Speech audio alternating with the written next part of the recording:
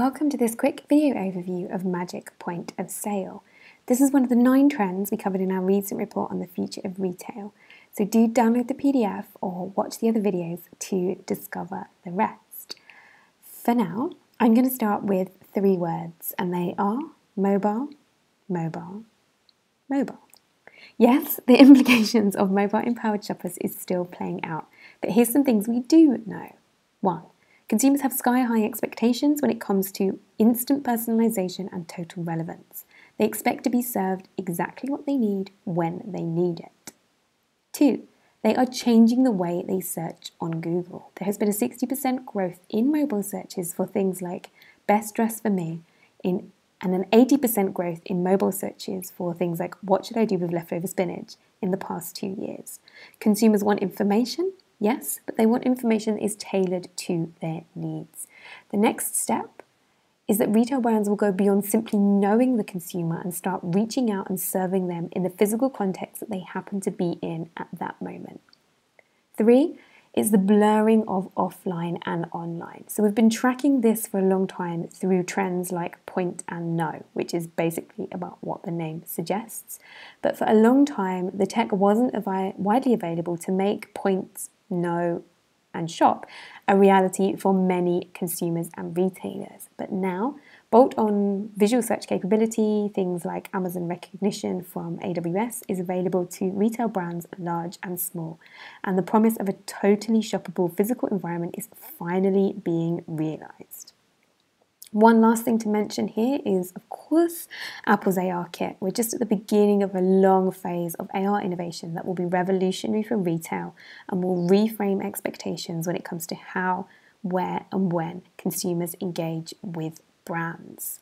So the culmination of these drivers is that in 2019 and beyond, consumers will expect to summon retail experiences as they would a genie from a lamp. Called from a smartphone, a personal assistant, a smart speaker, even from the physical environment. That means summoning an on-demand magic point of sale that allows them to engage with brands, browse products, and test and purchase in new ways. So, how are brands embracing MPOS opportunities? First up, IKEA, who in September 2017 added a feature to their app that allows Swedish customers to see pieces of IKEA furniture in position in their own homes. It uses AR Kit to bring over 2,000 digitally rendered items into the home along with realistic lighting and shadows. Users just need to scan the floor of the room before selecting a piece of furniture. But when it comes to WeChat's mini programs, you don't even need to download an app.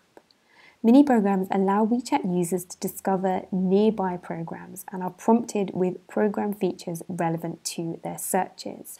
So for example, if you search for taxi, it provides an option to book a car via a third-party mini program within the search results, and over 580,000 mini programs were launched in the first year. The thing here is that once customers and shoppers are accustomed to or know that it's possible for a magic point of sale to pop up when and where it's needed, they will no longer be bothered to go looking for the right store. How are you going to bring the store to them? And the truth is that mobile isn't the only channel via which you can deliver a magic point of sale. Sticking with Asia for a moment, Alibaba partnered with Chinese shopping malls in time to create augmented reality restroom mirrors. So using the mirror, you could virtually test makeup looks, and if you like the products, you can make a purchase at an adjacent vending machine using a QR code link on their cell phone. And thinking beyond convenience for a moment, Nike are fusing magic points of sale and entertainment via the brand's Sneakers mobile app. And last year they promoted their limited edition high dunk shoes with an augmented reality treasure hunt. So participants needed to find a copy of the menu for New York restaurant Fuku in the city itself or online. Once the menu was located, Sneakers overlaid an interactive 3D model of the shoes onto it, and people could tap to unlock and purchase. And the brand have also experimented with other similar ideas In February 2018, a Kendrick Lamar collection was only available in one location in LA. So if you want to run with Magic Point of Sale, a few things to consider.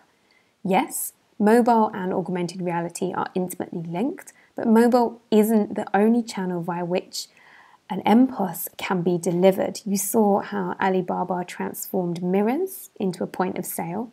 Which unlikely locations could you turn into a retail opportunity? Where does your customers spend their time? Where might they delight in summoning you? And as you saw with Nike, this trend is about more than convenience. Think about a magic point of sale that can deliver an immersive experience. As expectations grow that mobile commerce is easy and entertaining, an understanding of your customer's culture combined with well-orchestrated gamification will help you stand out. So, 3 words to really keep in mind here: omnipresent, efficient, and delightful. Making magic isn't going to be easy, but there's no excuse not to try. So hopefully this video has given you some inspiration. Good luck and happy innovating.